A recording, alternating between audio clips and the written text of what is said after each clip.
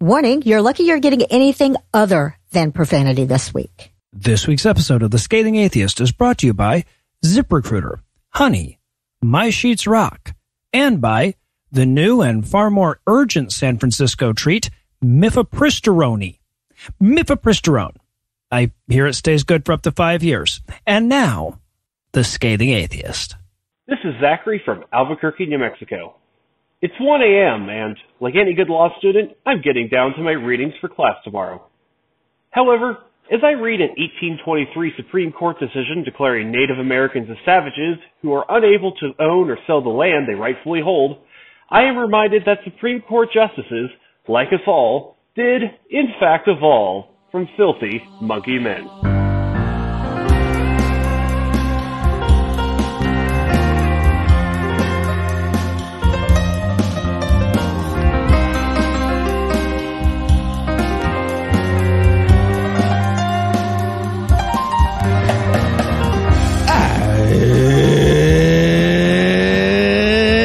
Thursday. It's May 5th. And if our internal docket leaked, I'd be in jail right now. Yup, sure would, buddy. I'm No Illusions. I'm Eli Bosnick. I'm Heath Enright, and we're all in Canada. We may not be coming back to Gilead. This is The Scathing Atheist. On this week's episode, Jains lose the good religion excuse by a hair. Barack Obama lets Joe Biden borrow his demonic portal. That was nice of him. And David Icke starts running out of euphemisms. But first, the diatribe.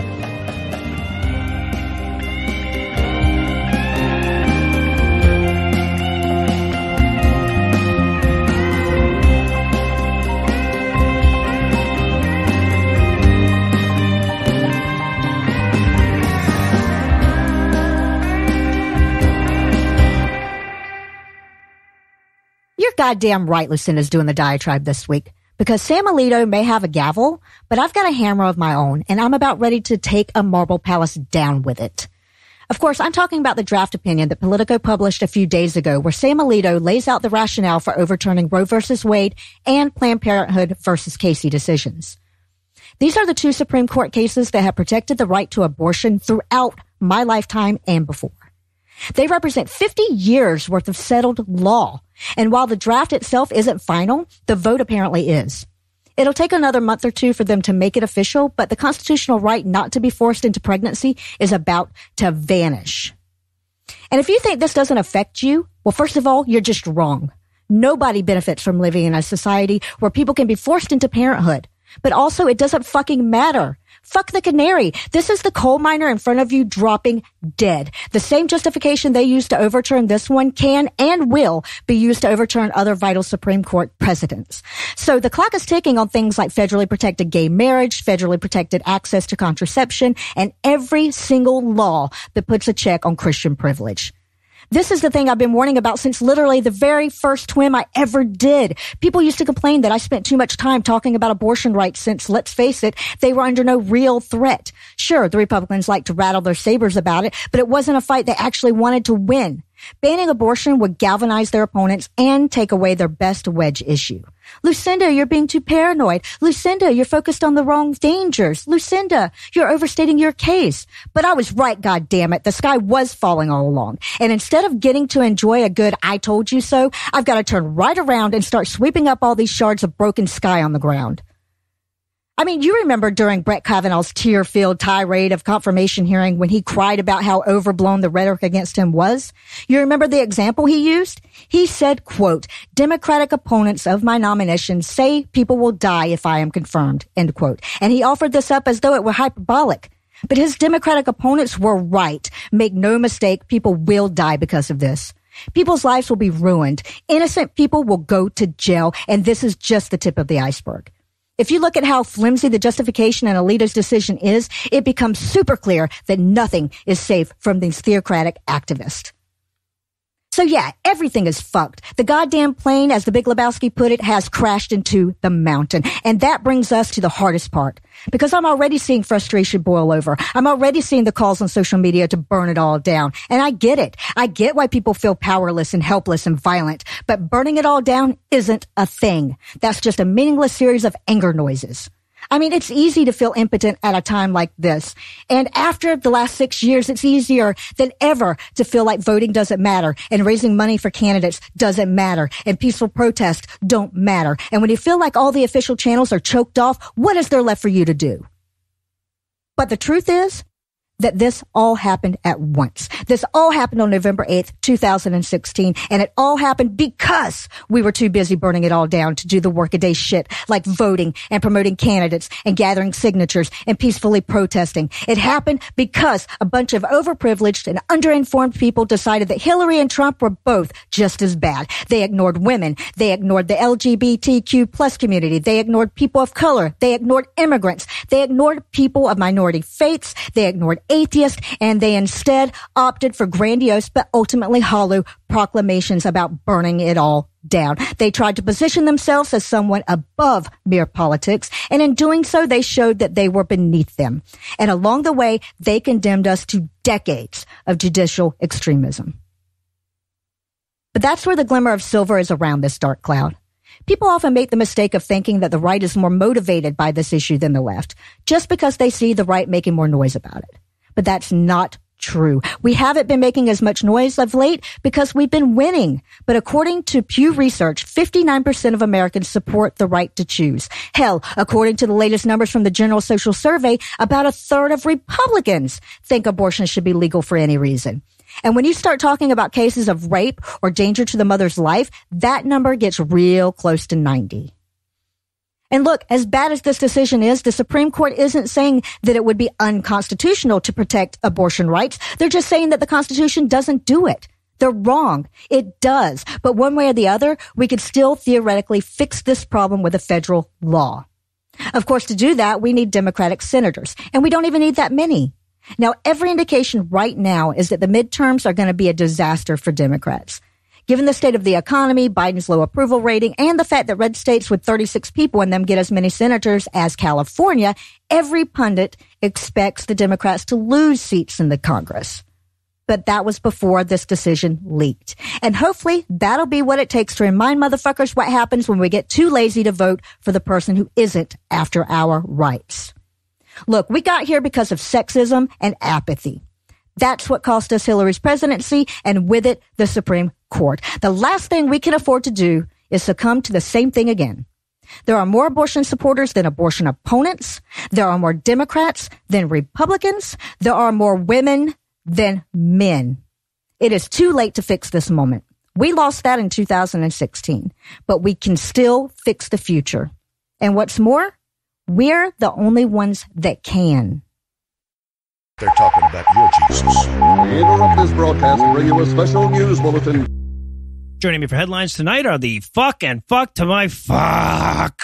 Heath Enright and Eli Bosnick. Fellas, are you ready to rage? I am. I thought you were going to say ready to fuck, but yeah, I am ready to rage. Good.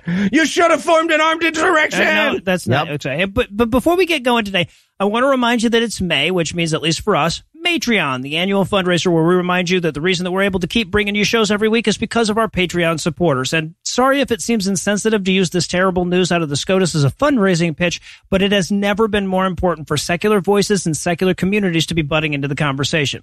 We've got a bunch of fun goals for our annual patron-only pajama party live stream that you can check out on Matreon.com. And if you'd like to help us achieve them, you can pledge or increase your pledge at Patreon.com/Scathing Atheist. Ooh. And speaking of how we pay the bills, it's time to pause for an ad that you wouldn't have to listen to if you were a patron. Hey, podcast listener. You know, when you support us during Matreon, you aren't just helping Heath, Eli, and myself. You're also helping the whole Puzzle in a Thunderstorm team. Like Tim Robertson, who runs our social media, answers our Patreon messages, and plans our live shows. Or Julie, who does our bookkeeping. Or Tony, our accountant, who absolutely hates us. It's true. He does. And if you own a growing business and need to hire, ZipRecruiter makes hiring so much easier because they do the work for you. And right now, you can try it for free at ZipRecruiter.com/scathing. ZipRecruiter uses its powerful technology to find and match the right candidates up with your job. Then you can easily review those recommended candidates and invite your top choices to apply. It's so effective that 4 out of 5 employers who post on ZipRecruiter get a quality candidate within the first day. In fact, the hardest thing that you have to do is remember our special URL, ZipRecruiter.com/scathing. That's where you go to try ZipRecruiter for free. Once again, that's ZipRecruiter.com/SCATHING. ZipRecruiter, the smartest way to hire. Ooh, maybe we could use ZipRecruiter to replace Don. I will kill us all. Okay, fine. Never mind then. Love Don. And now, back to the headlines. In our lead story tonight, drafting the decision that will overturn Roe isn't the only terrible thing the SCOTUS did this week. Yes, after a lead story last week about what a bunch of terrifying theocrats we have filling up the high court, and a diatribe today about the same fucking thing, I've got a totally separate lead story that proves it yet again. Cool. Yeah. Cool. And unlike the Roe one, this motherfucker was decided unanimously. Also incorrectly. So this one is the case of a Christian nationalist that sued the city of Boston for refusing to fly a Christian flag on the flagpole next to the American flag outside of City Hall because, there literally could not be a clearer case of government endorsement of religion, which is against the fucking law. And as obvious as that is to you, me, and every right-thinking human being alive on the goddamn planet, 9 out of 9 Supreme Court justices disagree. 9 out of 9. How the fuck does this happen? Okay, new rule. The Supreme Court has to do all their deliberating out loud at a crowded bar in New York City. And they have to change their opinion if some guy who sounds like Carl the Pug of Pegcorn makes a good point. There you go. Hey, yeah, I've said this before and I'll say it again. If podcasters are correcting Supreme Court justices, something in the system has broken down. Yeah. Or they have to listen. If it's Carl the Pug of Pegcorn's that's fucking dumb. They have to be yeah, that is fucking dumb. And they have to change dumb. Thank you, Carl. So let me back up here a little bit because I know that before we started doing the show, I didn't even know a Christian flag was a thing. But Christianity does have its own flag. It's got a blue canton with a red cross in it. The rest of it's white. They've been using it for over 100 years, and it is every bit as symbolic of Christianity as the fucking crucifix, though a little less familiar, which is why Boston's official response when avowed Christian nationalist Harold Shurtleff asked them to fly it on Constitution Day was, come the fuck on, man. But Shurtleff argues that the city has hoisted other flags with religious symbols before, like, for example, the flag of Portugal on Portuguese Pride Day. What? Oh, yeah, because it contains 5 blue shields, which are said to represent the wounds of Christ. That's fucking dumb. Well, it is, but as Boston pointed out, what that flag represents is Portugal. The country of Portugal? Yeah. Yeah, he had to admit that when he called it the Portuguese fucking flag. The Christian flag just represents Christianity, and the courts agreed with him all the way up to that bevy of theocrats that are running the show from the top. Okay, but look at all those rectangles you got. You're worshiping Euclid. You're rabid Euclideanites. This is hypocrisy. Y'all flew the pride flag last week. What are lots of gay people? Christian. Exactly. There you go. Religious oppression. Yeah, so predictably, the Roberts Court's single-minded quest to redefine freedom of religion in a way that Kirk Cameron would approve of forced it to side with Shurtleff's absurd contentions. In a decision written by the outgoing but not outgoing soon enough Stephen Breyer, the court held that Boston couldn't have a blanket rule that excluded religious groups from flying flags if they were allowing it for other civic groups. And this holds apparently even if that group's fucking flag is just black letters on a white background that reads "The American government prefers Christianity." Yeah, sounds like that would count. Sponsored by Jesus. Okay, well, I think our day has finally come. It's time to make the most offensive rectangle ever created and call it the atheist flag. And Boston has to let us put it up by law. There you go. I hate to break it to you, Heath, but that's called the Confederate flag, and the South already has dibs. Yeah. Okay. I was thinking, sexually graphic. But yeah, no. Okay. Now, Breyer's decision did offer up a convenient loophole. He cites a San Jose law that says, quote, flagpoles are not intended to serve as a forum for free expression by the public, and that flags are instead considered, quote, an expression of the city's official sentiments, end quote.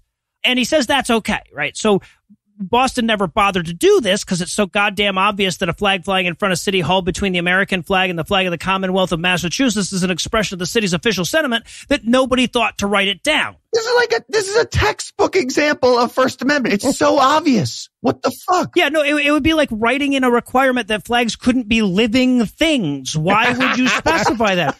And of course, Alito, Kavanaugh, Gorsuch, and Thomas all wrote or signed on to concurrences that leaned hard the other way.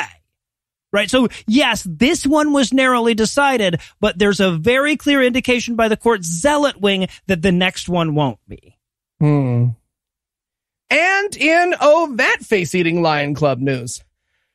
Pretty sure that we're not the only ones planning a trip to Canada right about now. Nope. But before you get your hopes up, podcast listener, I'd like to remind you that crazy Christian assholery is everywhere. As we learned this week when an Ontario mom was shocked to find out that the Catholic school she was sending her kids to had assigned them an anti-abortion art project for homework. Art? So what do they have them do? Like draw a picture of the American flag or? Yeah. So, as I said, the assignment was an art contest with the theme Unborn Babies Matter. Woof.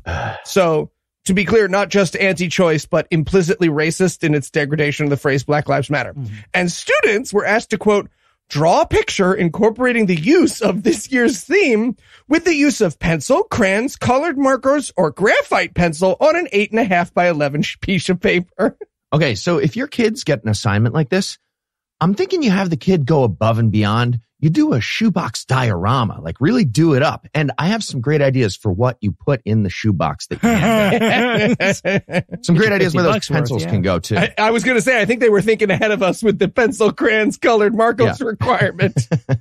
But like I said, apparently Rachel L. Dixon just woke up from a several thousand-year coma because she was absolutely shocked to hear that this Catholic institution was anti-abortion, saying to a local paper, quote, I understand it's a Catholic school and it teaches Catholic beliefs, but we're living in a day and age when women's rights matter. Are we, Rachel? Are we? Was there some other era when they didn't? With everything going on in the world, I don't think these kids need to have this added on top of it, end quote.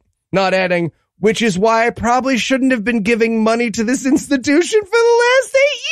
Yes. Stop being Catholic. What are you doing? Stop. Grandma and Grandpa are about to die anyway. Whatever.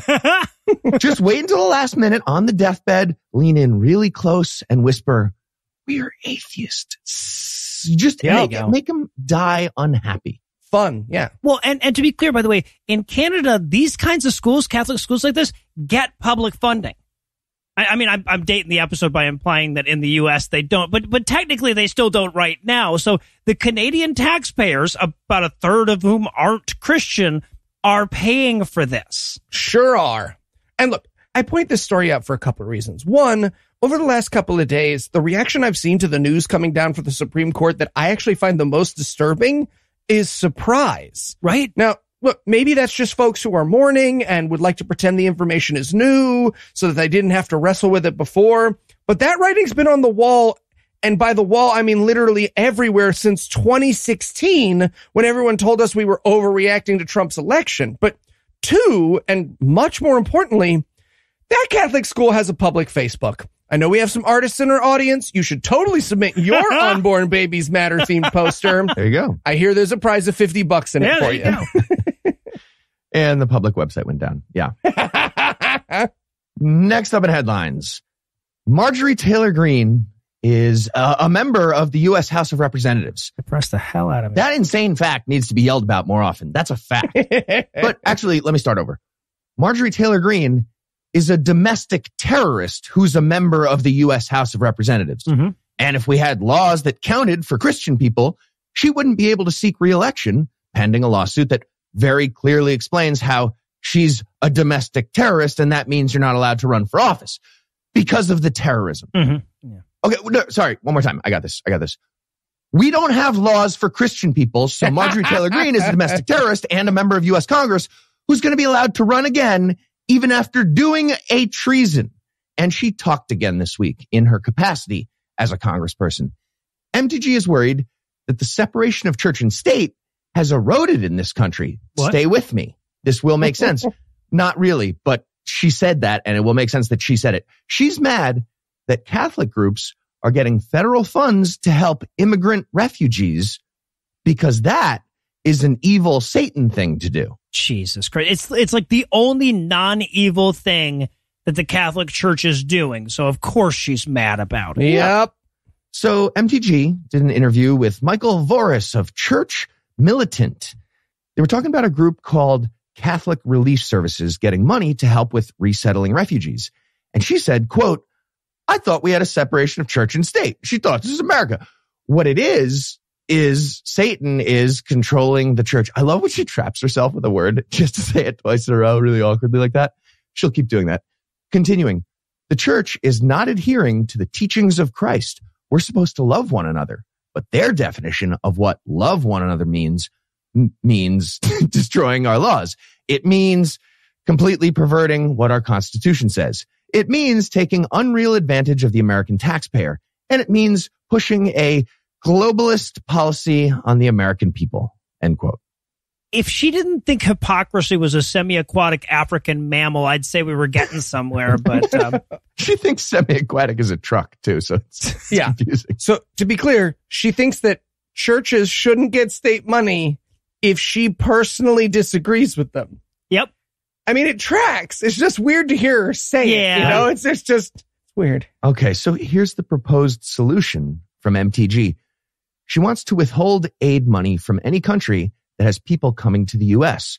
because she thinks immigrants are being sent by their country of origin and we could incentivize them to stop sending people. And then she directly addressed Guatemala as if Guatemala, the country, was listening to her talk. She said, quote, "Oh, I'm sorry, Guatemala. You're not getting a check this year because you've sent X number of thousands and tens of thousands and hundreds of thousands and millions of people to illegally invade our country as if they're an army." Oh, yeah. Fucking nothing chokes off immigration like further impoverishing a country. Also, millions of Guatemalans would be at least 1/8 of the country's entire population. I feel like we have fewer than that. Yeah. I like that MTG doesn't understand enough about economic policy to successfully run a Subway sandwich shop, but is a sitting congressperson. That's a good feeling, right? And on that note, we're going to pause for a quick word from our second sponsor this week, Honey. Today's episode is sponsored by Honey, the easy way to save when you're shopping on your iPhone or computer. Hi, I'm Eli Bosnick. You know, when you pledge to support our show during Patreon, you're not just supporting what we do, you're also preventing what we don't do. That's right. Take, for example, Coupon Craig, an internet coupon salesman whose troubling use of AAVE requires him to be kept far away in a laser cage at all times. Show, laser cage. Craig subsists entirely on a diet of high C and Dunkaroos, which, as I'm sure I don't need to tell you, can get expensive. Luckily, we save a ton of money and don't need Craig's help to do it with Honey. Oh, what's Honey, dog? Damn it, Craig! My points now, homie G. My points. I'm on the board. Thanks to Honey, manually searching for coupon codes is a thing of the past. Honey is the free shopping tool that scours the internet for promo codes and applies the best one it finds to your cart. Imagine you're shopping on one of your favorite sites. When you check out, the Honey button appears and all you have to do is click Apply Coupons. Wait a few seconds as Honey searches for coupons it can find for that site. If Honey finds a working coupon, you'll watch the prices drop. I used Honey to save a bunch of money on baby stuff, gift baskets for the holidays, and even just for my everyday online shopping. And Honey doesn't just work on desktop, it also works on your iPhone too. Just activate it on Safari on your phone and save on the go. If you don't already have Honey, you could be straight up missing out. And by getting it, you'll be doing yourself a solid and supporting the show. I'd never recommend something I don't use. Get Honey for free at joinhoney.com/scathing. That's joinhoney.com/scathing. Honey, because Coupon Craig must be stopped. You know, I've been getting into crypto lately. Of course he is. Dogecoin shimmy shammy. Oh, God. Right? And we're back. And in Run, Jane, Run news, when you say stuff like, all religion is bad for a living, you get reminded of Jains, a supposedly ultimately pacifistic religion mostly practiced in India, a lot. But, like all things religious, a casual Google reveals that Jainism is chock full of bad ideas, bullshit, and abusive ideas too. And the Western world got a shocking reminder of that this week when a video of an 8-year-old girl having her hair plucked out went viral because it's part of a ceremony of entering the faith. Okay, cool. You guys gonna go pray for world peace? Yeah, awesome. Jainism, that's our thing. I just have to pluck each individual hair out of the head of an 8-year-old child, and then I'll meet you at the temple. Yeah. Cool? Yeah. World peace?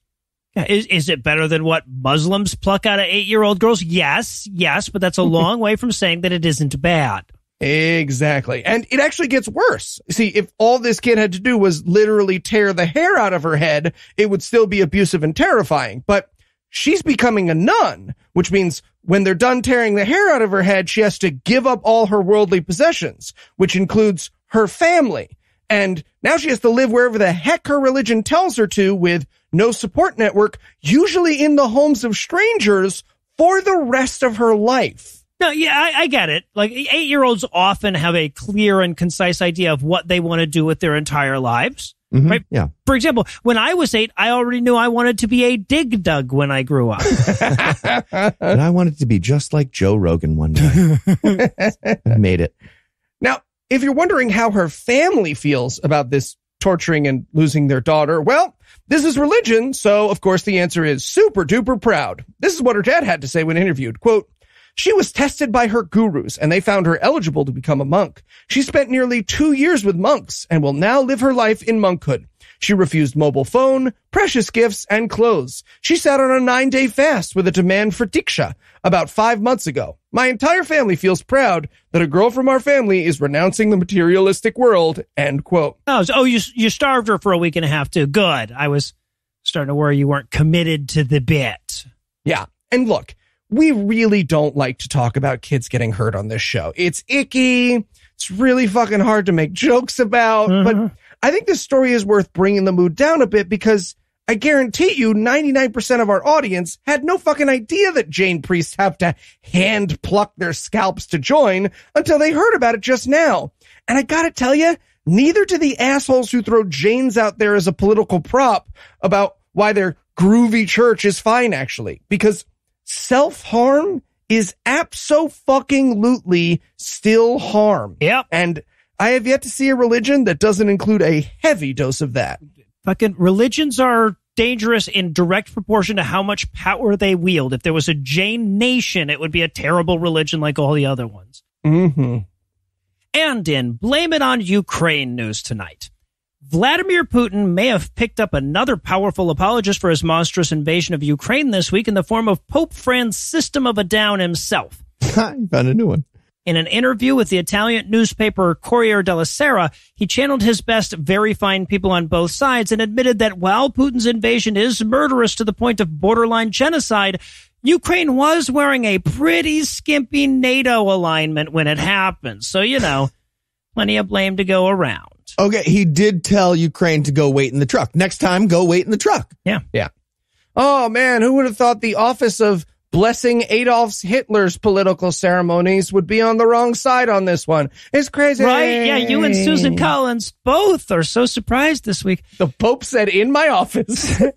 So yeah, the statement here basically echoed the familiar line that we've seen out of countless Russian stooges in America. The idea that NATO was provoking Russia by inching ever closer to their borders, and that Putin, much like a cornered animal, had no choice but to fight back. And this is nonsense in a couple of ways. I mean, first of all, fucking Turkey joined NATO in 1952, and that was on the border of Russia at the time, or the USSR at the time. But also, the whole fucking point of NATO is to counteract the threat of Russian aggression. Being at or near their border is kind of integral to that mission. And on top of that, the implication is that defending against a thing is the same as provoking that thing, which would be like telling the victims of a home invasion it was their own fault for locking their fucking doors.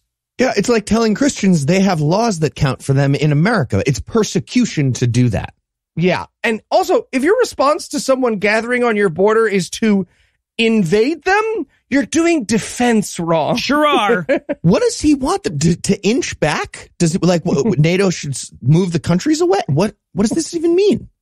Now, if you're inclined to give the head of the international rape cabal the benefit of the doubt, which to be clear, you shouldn't, you could excuse it as an insincere olive branch that he was publicly offering to Putin in the hopes of inching the combatants closer to peace. Right? Like, the statement did come during an interview about how the Pope was trying to get a sit-down meeting with Putin in hopes of brokering some kind of peace treaty. But since that doesn't appear to be on the table at all, what really happened is that the head of the world's largest church parroted Moscow's propaganda and undermined the international effort to hold Russia accountable for starting an unprovoked war.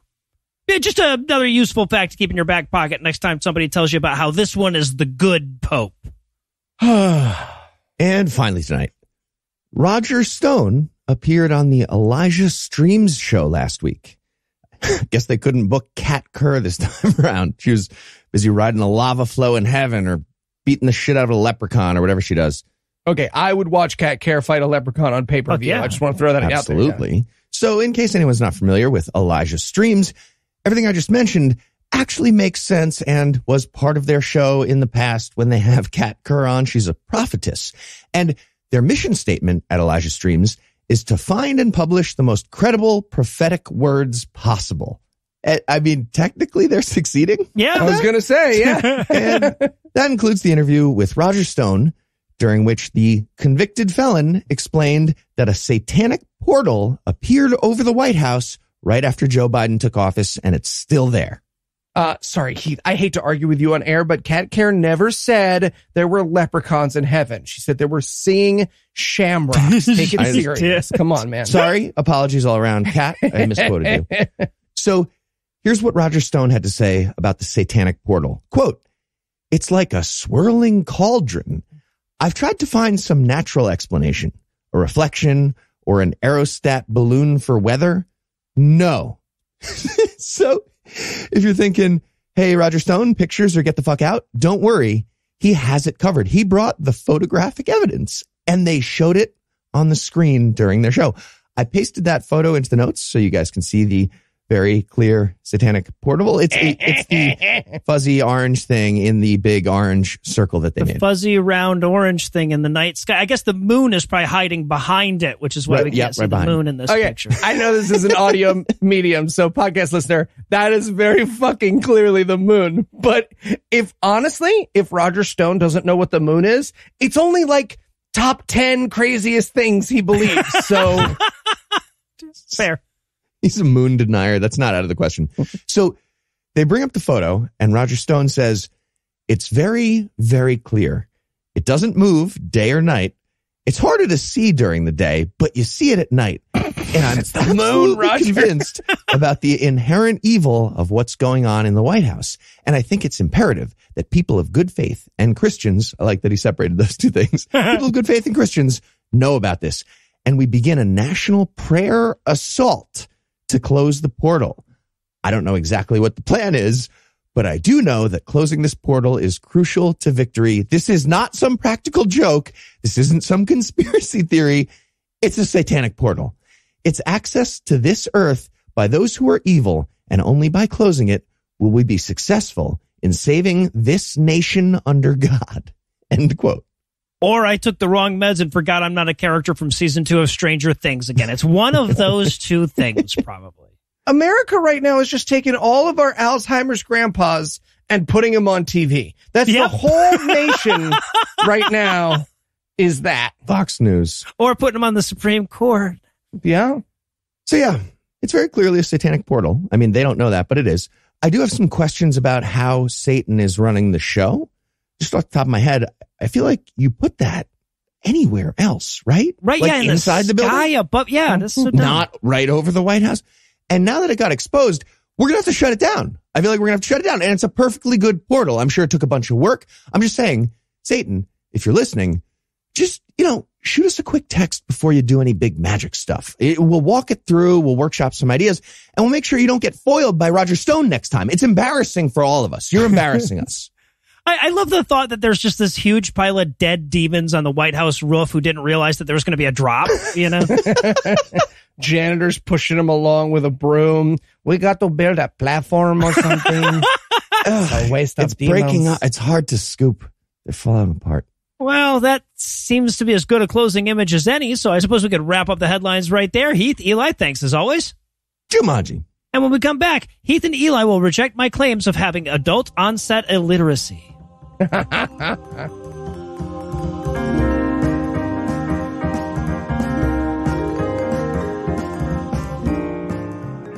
podcast listener. If you needed just one final reason to pledge your support for Matreon this year, why not think of the literally thousands of dollars of ad support that we've lost thanks to Eli and his shenanigans.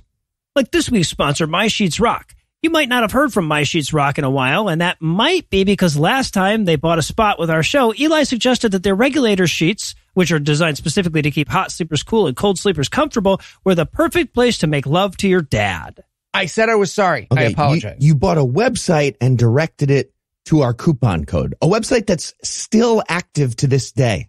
people might want to buy some sheets, Heath. I want them to have How could they not? These sheets are made from best-in-class bamboo rayon, the holy grail of sheeting. This miracle material transfers body heat 2 times more effectively than regular sheets and reduces humidity by 50%, so you can experience your best night's sleep yet. It's true. My Sheets Rock sent us a set of regulator sheets to try when they became a sponsor, and they were so silky smooth, they became my favorite sheets. Mine too. Don't believe me? Their 5-star customer reviews speak for themselves. Plus, they offer a 90-day risk-free trial and free shipping and returns. Check out My Sheets Rock at mysheetsrock.com/scathing and enter our code scathing for 10% off and free shipping. That's mysheetsrock.com/scathing, code scathing. Okay, so we're very sorry, My Sheets Rock. Please, please come back to us. We won't let them make any more websites. We promise. They can't stop me from doing that, My Sheets Rock. Okay.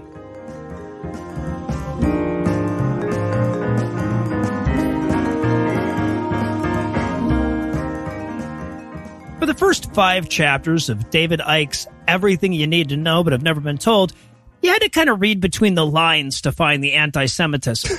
I'm not saying it was subtle, but it was hidden behind the fig leaf of euphemism.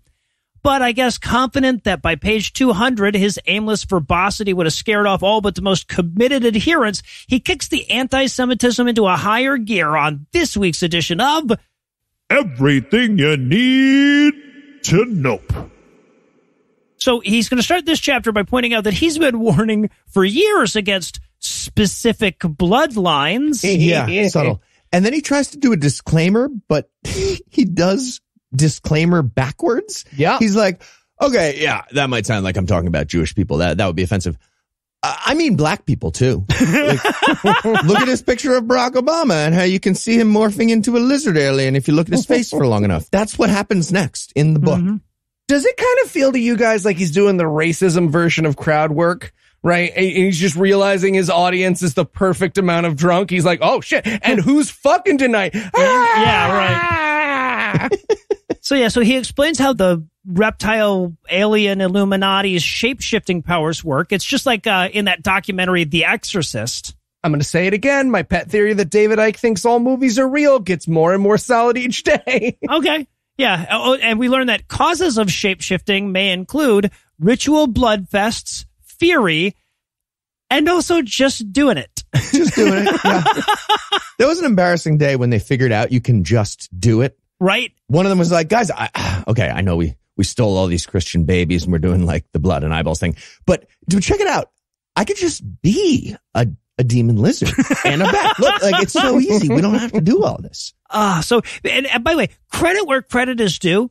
Our Contic hybrid software bloodline network is the most convoluted way of not quite saying Jews that I've ever encountered. So another record for you, David. Sorry, I'm not being clear. Our Contic hybrid software bloodline network from New York. Very funny. Globalist Archontic hybrid. So, yeah, exactly.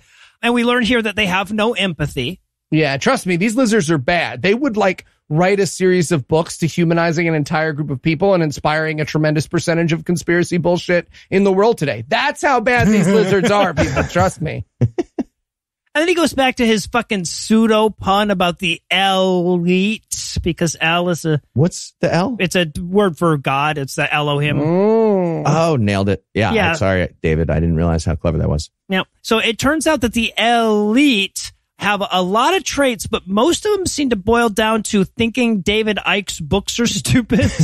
Wait a second, guys. I am sluggish after large meals. This is all coming together. Oh, that's true.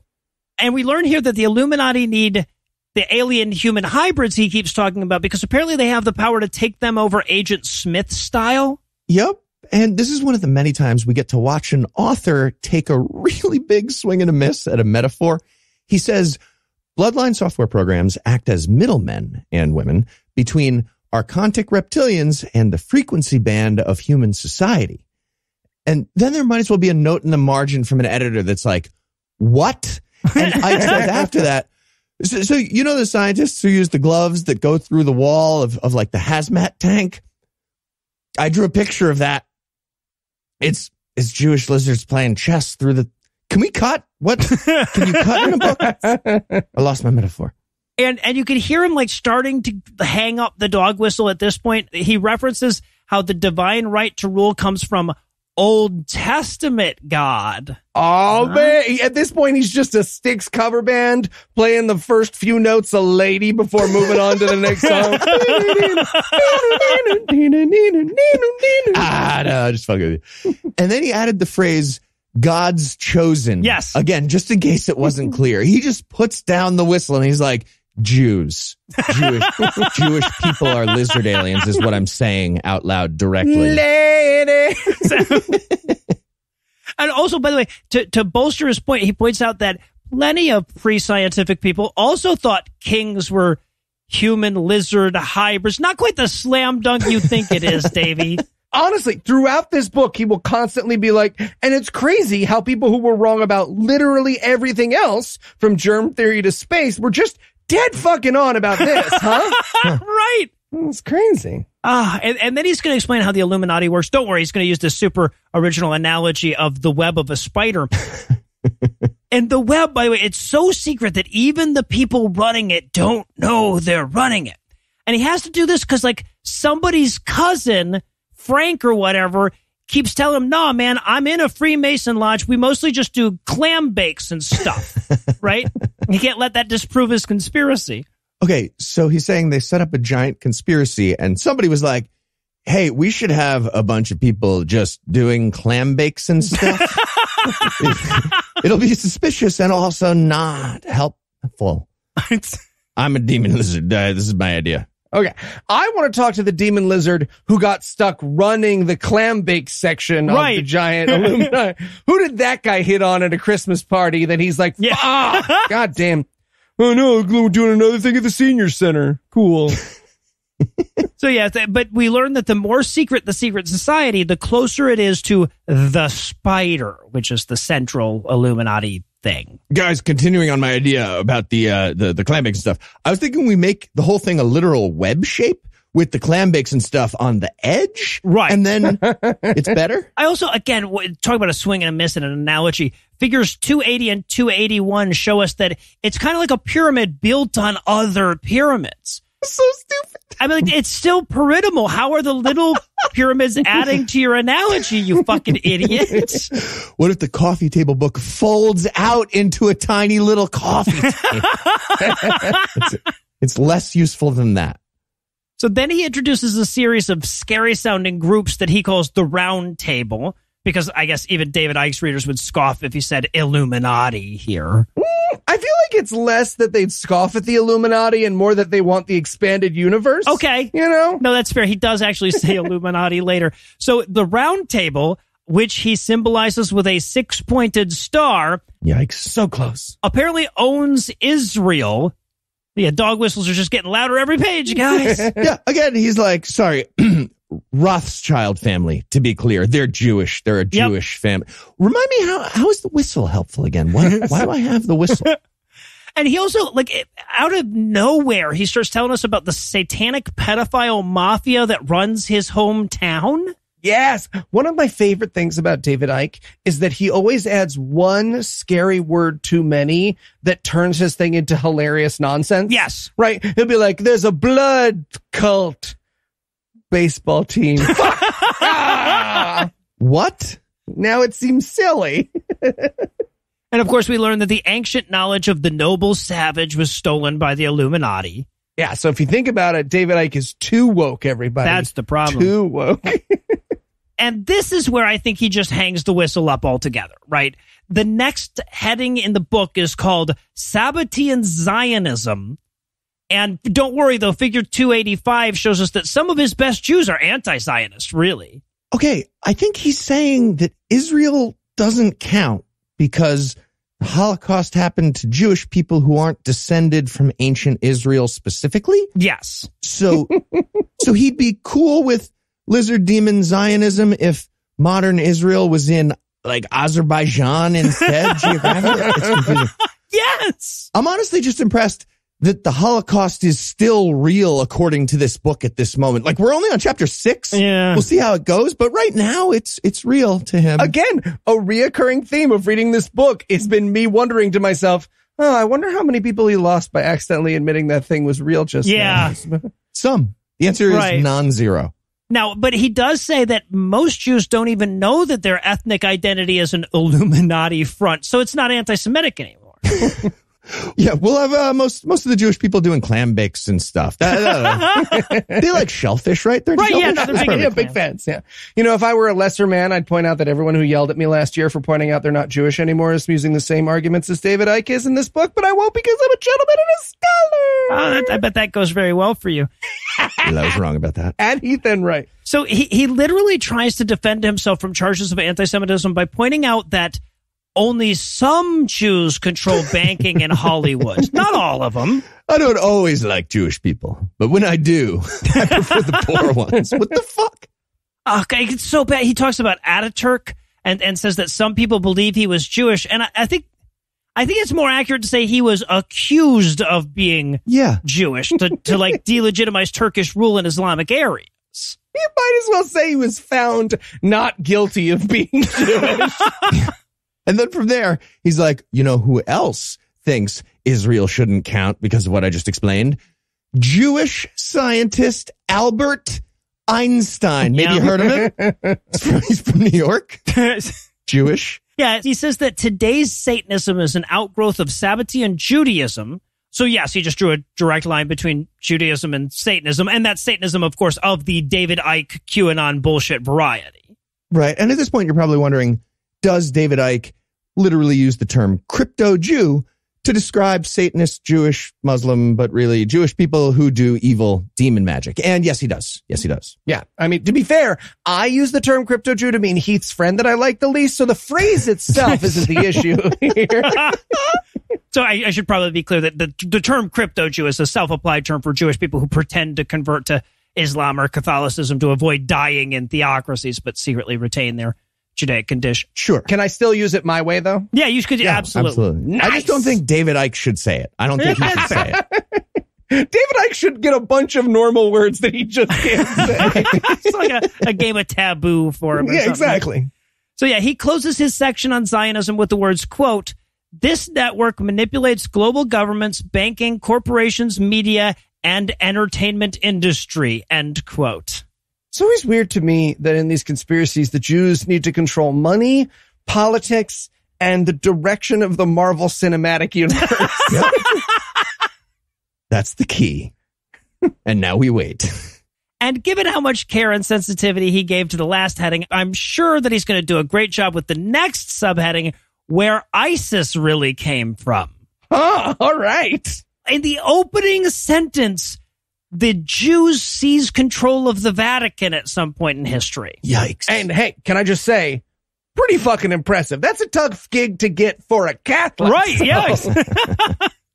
Yeah, so ISIS came from Zionist Muslims. Yes, sir, that is where he goes. Okay, and then the Vatican helped the Nazis because that's the perfect cover? Yep. Is that what he's saying? And yes, that is what he's saying. Everything that doesn't make sense, it's just like perfect cover. Yeah. That's the conspiracy theory playbook.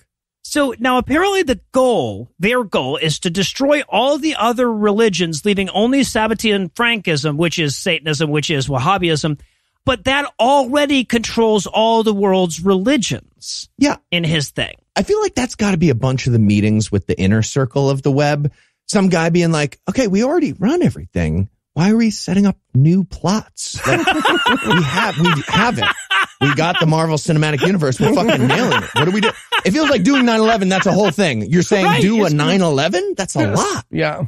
Also, side note, that was obviously a joke, but I just did a Control F on 9/11 to check that book. Oh no. We have 58 mentions coming up of 9/11. Can I say? Surprisingly lower than I thought. Mm-hmm. Right? And at this point in the book, by the way, Icke is citing an unsourced document quoted in an anonymous autobiography that claims Wahhabism was created by the British Empire to undermine Islam. That is the intellectual chain of custody here is just astonishing. Yeah. I want to be at that first meeting, though, right? Just, hello, fellow Muslims. Do I have a proposal for you? I mean, us. We're going to love it.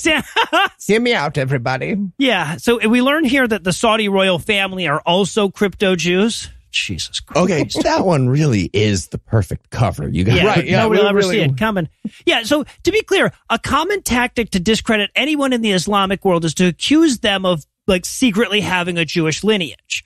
So the fact that he can dig that claim up about every prominent Muslim ever in history is not particularly noteworthy. Right. Every American woman's a communist witch. I checked. Right. Like, no, that's not. That's not helpful. Right. And then he has this whole like, why else would Britain and the U.S. support the Saudi family no matter what horrible shit they do? And I'm like, I have a theory that doesn't require invoking shape-shifting hologram lizards from Saturn, bro. Okay, is the reason by any chance the same reason an aging soccer player with absolutely no other life skills would write a book about shape-shifting hologram lizards from Saturn? Is it that? Well, now, Heath, now you've confused me. David Icke wrote his books for cheap oil. And now you could buy cheap oil with the money, I guess. And in case you thought for a second that it wasn't going to get worse, the next heading is titled Archontic Reptilian Pedophiles. Cool. And I'm like, yeah, what harm could possibly come from telling people that the key to fighting child sex abuse is rooting out the reptile Jew aliens in their government? Okay, real quote from this section. He says, I spent 1996 to 2006 intensely researching elite pedophilia, Satanism, and mind control, which are all connected. Okay, that's a real sentence. If somebody writes that sentence, don't write that sentence. Don't write. Something's gone terribly wrong in your life. Okay, is elite pedophilia people who are really good at fucking kids? Oh, Jesus Christ. Yeah. Or like they don't count baseball coaches? He's talking about skill, it feels like. So he bolsters his credibility, by the way, by quoting a clairvoyant who says they can't see any light emitting from Hillary's heart chakra. He's got us there. I also can't see any light emitting from Hillary's heart chakra. That is true. Hillary Clinton was an example. Tony Blair was another example here. Yep. So you guys remember when Princess Diana died and Tony Blair gave that speech and he was like, this is tragedy. The royal family did not kill her people's princess. Oh, okay. Just no emotion in the tone. And that's, typical of Jewish reptile demons. I'm pretty sure that's the point he made there. Yes, it is. Genuinely the point, yeah. He also, I know this is a small thing, but he refers to Jimmy Savile as a record-breaking pedophile. And I'm like, what? Who's keeping these records? What are they? David Icke, Noah, pay attention. He researched for years. For years. Pedophile was DiMaggio-esque. I have a weird job. Okay. Pretty weird job. He even offers, this is so fucked up. He offers up a caveat like, be leery of organizations dedicated to fighting child sex trafficking since they're probably in on it. Okay, so is he saying an organization needs to be like just medium meh about child sex trafficking or else they're suspect? Yes! Yeah. I think so. And yet he doesn't trust the Catholic Church. This guy makes no sense, I tell you. No sense at all. And okay, so then he really digs into the Jimmy Savile scandal. Now, keep in mind that he's essentially doing this guy a favor, right? He's forgiving this guy's vicious immorality by blaming it on imaginary Jewish lizard aliens that live inside the earth. Sure is. Right. While excusing the very real, also not aliens who covered up for him. Yes. Right. He tells us that George Bush Sr. was a major pedophile. I mean, how else could he have run the CIA? Also, Bush Sr. didn't like broccoli, famously. You know who else didn't like broccoli? Kids. Yep. So, you know what bothers me? I shouldn't have to do the homework for David Icke. Like, take it seriously. He didn't do that broccoli thing. I love how he hedges his bets when he brings up Pizzagate. Right? He's like, I can neither confirm nor deny. It might be true. I don't know. He said, I haven't investigated this deeply enough. Where the fuck is that line for David Icke? Where does it go? To be clear, the research he would need to do is, does that pizza parlor have a basement? That would do it. Oh, God. We learned that satanic pedophiles run Hollywood, and I'm like, I think it's just regular pedophiles, guys. I mean, you're probably half right. But I don't know. Someone's making Love Island, Noah. That's true. He also tells us that Angelina Jolie had to kill a snake to join the satanic cult. And I'm like, that's such a weird thing for like reptilians to make you do, right? Perfect cover. Yeah. It's their own version of child sacrifice now. Oh, okay. There you go. Yeah. Tied it together. And then we learn that Satanism and pedophilia are intrinsically linked, according to Icke again.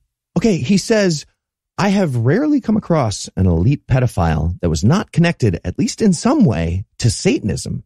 So, okay, at some point, David Icke was talking to an elite pedophile, first of all, and David Icke was like, okay, so you're saying nothing about Satanism in your life. All right, get out of here, you scamp. You're fucking up my data set. Yeah. It's almost all of you. Weird. At this point in the book, does anyone else want to be like, hey, David Icke, how many elite pedophiles do you know, man? Yeah. Also, how many medium pedophiles? Yeah. And what do you mean by that when you rank them? Okay, all right. It sounds like you guys are dismissing his claims, but hey, a lot of crimes did happen on similar dates. Ooh, this is true. So stupid. Yeah.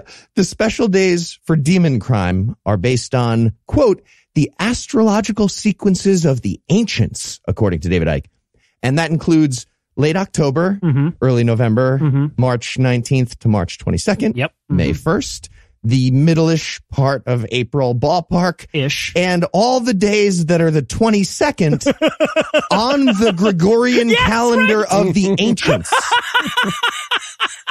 Okay. The fuck are you talking about? But now I'm picturing Jew, lizard, alien, ISIS people, like they come up with a really great idea on December 23rd, and they're like, okay, fuck, we gotta wait till after Christmas and Valentine's Day. Do you want to backpack through Europe? Because we got some like time 3 months. to kill. We have 3 months.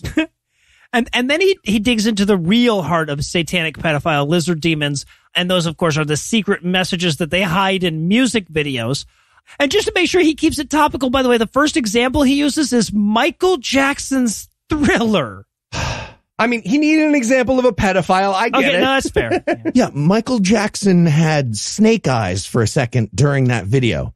So, David, why have you not made a music video with you dancing and wearing like mongoose eyes? That's like the opposite of a snake. Just get your head in the game. I had to do the broccoli homework for you too. Come on. Counteract it. This is serious. He says 12% of people in America are Satanists. His source, by the way, is I've heard the claim that. Oh, sure. But when I use that as my source, Noah and Heath start writing nasty comments in the show notes. Yeah. And then, of course, we learn finally that they sacrificed their children for their blood and their, wait for it, adrenaline. Oh, baby! Yep. We did it. Same guy from the meeting from before. Okay, I'll do 9/11, but adults have bigger adrenal glands. Why are we doing kids in the blood rituals? We're doing this wrong. All right, so with the teaser going full QAnon still lingering, I guess we'll close the book for a bit, but we'll crack it open again next month with even more.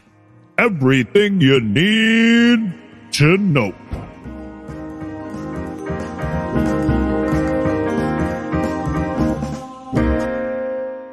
Before we close the cabin doors this week, I want to remind you that you still have just a little bit of time left to pick up tickets for our live show in Toronto this weekend. Check out godawfulmovieslive.com for more information, or just check the show notes for a handy-dandy link. Anyway, that's all the blast movie we've got for you tonight, but we'll be back in 10,022 minutes with more. If you can't wait that long, be able to look out for a brand new episode of our sister show, The Sketchcrat, debuting at 7 Eastern on Monday, an even newer episode of our sister show's Hot Friend God Awful Movies, debuting at 7 Eastern on Tuesday, and an even newer episode of our half-sister show Citation Needed, debuting at noon Eastern on Wednesday. Obviously, I'd be a disappointment to my generations if I neglected to thank Heath Enright for not rage-quitting America before the record. I want to thank Eli Bosnick for agreeing to leave his manifesto out of today's record, and I also want to thank the lovely and talented Lucinda Lugeons for articulating our rage this week. Also need to thank Zachary from Albuquerque for providing this week's Farnsworth quote. Apparently, he recorded that back in 2019 and sent it to me in August of last year, but it couldn't have been more topical. Also, he asked me to promote his favorite cat rescue, which you will find linked in the show notes. But most of all, of course, I want to thank this week's best people, Kellen, Alistair, Alex, Edward, Pathatrice, Benjamin, Callan, Jeff, Lukia, Jazzy Bear, Tanya, Tweaks, Volvos are awesome, James, Matthew, Chris, Ann, Jennifer, and Felix, who are too spicy for white folks. Together, these 19 naughty non-believers nourished our nettled nihilism with numismatic niceties this week by giving us money. Not everybody has the money it takes to give some of it to us, but if you do and you'd like to help us inch closer to our next Patreon goal, you can make a per episode donation at patreon.com/Scathing Atheist, whereby you'll earn early access to an extended ad-free version of every episode, or you can make a one-time donation by clicking on the donate button on the right side of the homepage at scathingatheist.com. And if you'd like to help, but you're not gonna, I get it. It's okay. It was a really tough week. Legal services for this podcast are provided by the law offices of P. Drew Torres. Tim Robertson handles our social media, and our audio engineer is Morgan Clark, who also rolled the music that is used in this episode, which was used with permission. If you have questions, comments, or death threats, you'll find all the contact info on the contact page at scathingatheist.com.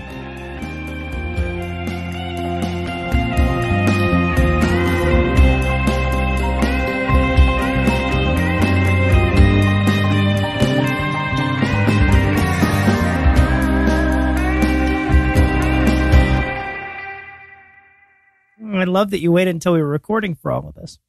Hey, Morgan deserves a yuck. Yep. He is the only other one that's going to hear it. So, yeah. The preceding podcast was a production of Puzzle and a Thunderstorm LLC, copyright 2022, all rights reserved.